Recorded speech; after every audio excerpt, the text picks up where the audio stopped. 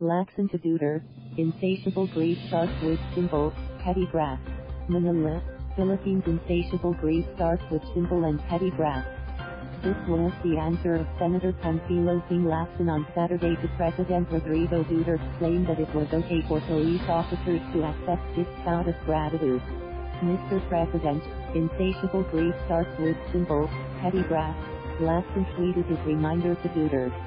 While at the 118th Police Service Anniversary in Camp Crame, Duterte said that policemen can accept gifts from families who are grateful for their work, as it cannot be considered a violation of the law.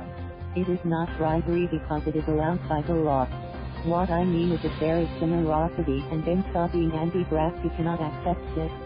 Kalokohan, non-comma, Duterte said Friday. 3. Lacson also cautioned that greed could be more addicting than drugs, and that no rehabilitation facility available to cure addiction to money. It could be more addicting than drugs.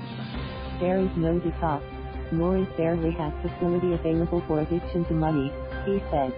Before becoming a senator, Lacson served as Philippine National Police chief during the time of former President Joseph Estrada. Thank you for watching. Please subscribe.